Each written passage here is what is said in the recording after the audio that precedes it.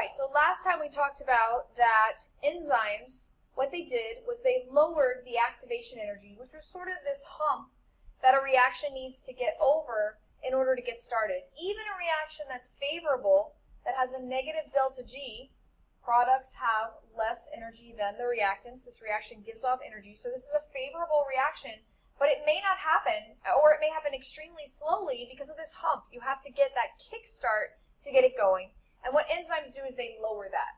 So we're going to talk today about how they go about doing that. So first of all, enzymes are proteins, meaning your cell's DNA has the code for making enzymes. A lot of genetic disorders are actually disorders with enzymes that don't work properly.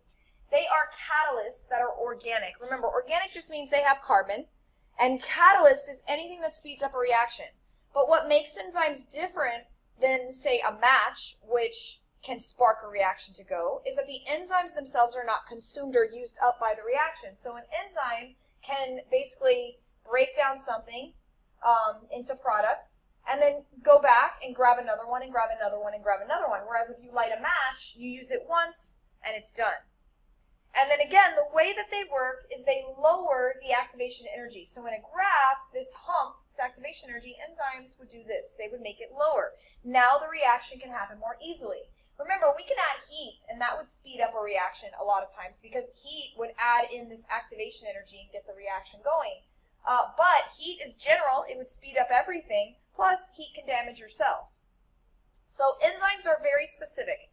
The thing that the enzyme reacts with is called the substrate. Think of the substrate as the reactant in a chemical reaction. So the thing on the left of the arrow that we've been calling the reactant, that's going to be the substrate for the enzyme.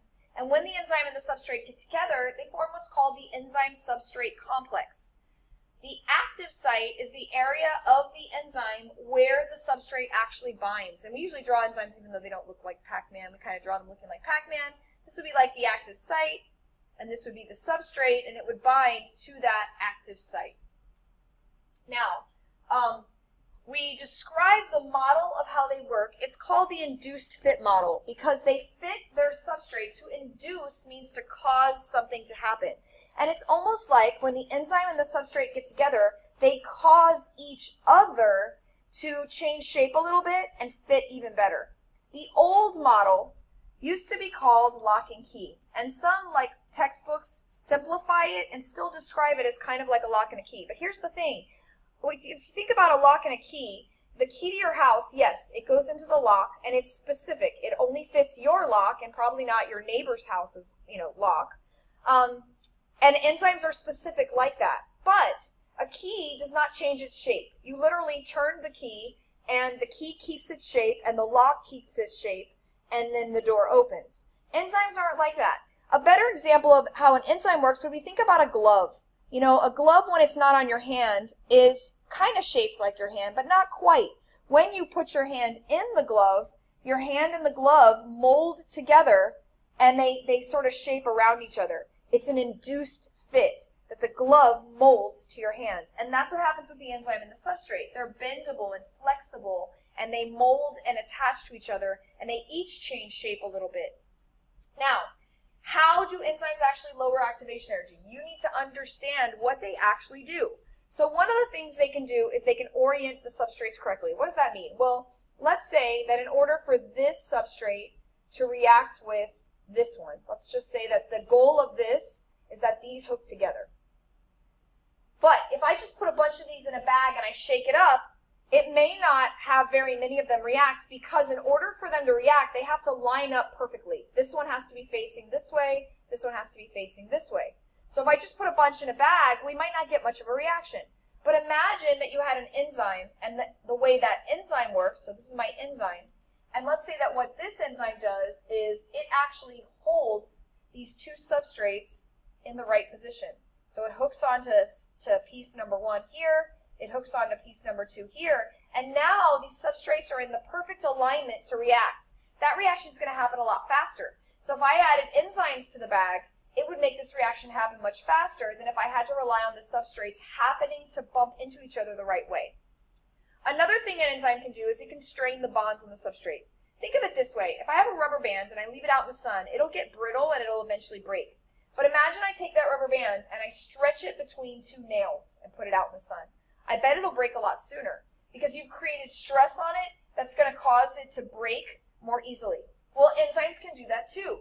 You might have an enzyme that binds to the substrate, and what it actually does when it binds to that substrate, so here's my enzyme and here's my substrate, is it actually sort of molds it and twists it, and it causes stress.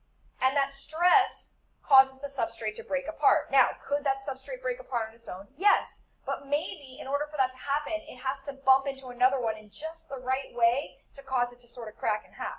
So the enzyme, by causing stress on the substrate, allows it to break more easily. A third thing enzymes can actually do is sometimes they're much, much bigger in reality than their substrate. Sometimes it binds to the substrate and it literally creates an environment around the substrate where it can react better. Maybe the pH is different in this environment, or maybe it's a hydrophobic environment, or whatever it is. So in order for the substrate to normally react, it needs to have a certain set of conditions, and this little area where the substrate binds to the enzyme creates the perfect set of conditions. And finally, it could actually bind to the substrate. It can actually form temporary bonds, and if it forms covalent bonds with the substrate, that may cause the substrate, when it bonds to the enzyme, to basically break or change into its product. So this is how enzymes actually lower activation energy. They set up a situation where you don't need so much energy to get the reaction started. Now you only need a little bit, and now the reaction can occur more quickly and at a normal temperature. Here's a picture of what an enzyme would really look like, and notice how induced fit, it bends and flexes around the substrate. The enzyme and the substrate technically both change shape a little bit. And then the substrate could be stretched so it can break more easily. It could have an environment around it where it can react more easily. But the bottom line is the substrate can turn into product more easily than it would on its own because the enzyme sets up an environment that favors forming the product. And here's another one. This one kind of shows the idea of an enzyme aligning them properly. So there's your enzyme in an active site. You need to be able to label the active site on an enzyme, the substrate, the product, the enzyme-substrate complex, all of that on a picture. So here's our substrates. Now, in order for these substrates to react, they have to line up just right. If I put a bunch of these in a bag and I shake them up, maybe some of them will hit in the right position, but a lot of them will probably hit the wrong way, and they won't be able to become product. So the enzyme is actually holding them in the exact perfect position where they can react with each other. And now they become product, the product is released, and the enzyme, remember, is reusable. So this picture really shows in a nice way, even though they're not going to probably be pointy like that, it really shows in a really nice way how the enzyme, in this case, is speeding up the reaction. The reactants are just held in a position where they can react more easily than if we had to rely on them bumping into each other on their own. All right, enzymes, as far as naming, this is not always true, but a little heads up that if you see ACE at the end of a word, it's telling you it's an enzyme. I would say on the AP exam, you're going to see lots of words you don't recognize. They use really big words. They use the real names of things. For example, this is an enzyme, adenylyl cyclase. You don't have to know what it does. You don't have to be able to pronounce it or spell it. But if you see ACE, you know it's an enzyme. And you can just go, oh, okay, they're giving me an enzyme. And then you're going to know, in the scheme of the experiment, what the job probably is of adenylyl cyclase. You can figure it out. So if you see ACE, it's just a heads up that that is a common ending for enzymes. Okay, things that affect enzyme reactions. The first thing that will affect how quickly a reaction happens is the concentration of substrate. Remember, substrate's the thing the enzyme's breaking down. So imagine you have 10 enzymes, and they're all just sort of sitting here waiting for substrates. And you start adding in some substrate. Well, the more substrate you add, the enzyme is going to work faster because you're going to get more of these enzymes involved. But eventually you're going to get to a point where every single enzyme is already working as fast as it can. And when you get to that point, it's called being saturated. It means the enzymes are working as fast as they can. And if you add more substrate, it's not going to make the enzyme go any faster. This substrate is just going to be sitting there waiting. And a good example of this is what happens when somebody drinks alcohol. If they drink a little bit of alcohol, it goes to their liver, the enzymes break it down. They drink a little more, more enzymes are activated and they keep breaking it down. But eventually, if they drink too much, what's going to happen is all their enzymes are saturated. They're working as fast as they can. Well, the rest of that alcohol, while it's waiting, is traveling through the blood and going to the brain and then causing the effects that someone has when they're buzzed or they get drunk or whatever. And basically, they're going to stay buzzed or drunk or whatever until these enzymes finish their job and have time to get to the ones that are basically waiting. And so that's what happens when an enzyme is saturated. If it's overpowered, it's not going to work any faster. I'm going to have a graph. I'm going to show you this. Another thing you should know is that as the enzymes run out of reactant, the reaction is going to slow down. You're actually going to see this in the lab. When you first start ripping papers, you're going to have little papers, A, B, and you're the enzyme, so you're ripping them in half. Well, when you first start, your bag is going to have 50 of these papers. But after you've ripped most of them, and when you rip them into A and B, you're putting those back in the bag. So by the end of this experiment, and you've ripped 49 of these, you're going to have one paper and a whole bunch of product. Finding that last paper is going to take some time. So as the reaction progresses, if the product is building up, this is going to slow the reaction down. And so near the end, the enzymes are not going to be working at their maximum rate because it's going to be harder for them to find unreacted substrates. So you need to be familiar with this graph. This graph is showing on the x-axis substrate concentration. In other words, the reactive. And they're giving us more and more and more. And this is some particular enzyme. And this is the rate, how fast the enzyme is working. And notice what I said, that as we add more substrate, the enzyme can work faster. But notice how it plateaus here. This is where the enzyme is saturated. That means that the enzyme is working as fast as it can. And this would be pretty much the maximum. They have sort of a dotted line here, but this is the fastest the enzyme can possibly work. In other words, at that rate, every enzyme is working, and even if I added 5,000 molecules for the enzyme to react with, it wouldn't go any faster. It would still work at the same rate. These molecules would just be sitting around waiting for enzyme to get to them.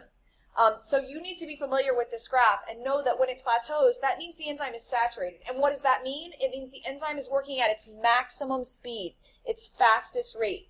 You could speed this up if you added more enzyme.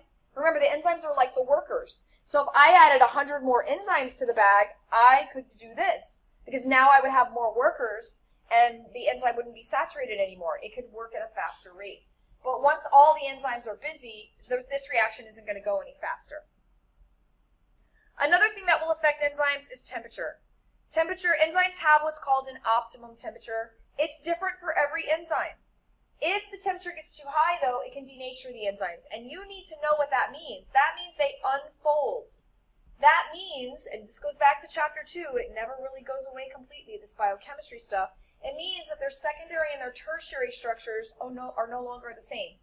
So instead of the enzyme being folded up into that perfect shape with an active site, it unfolds, or whatever, and now the enzyme can't do its job.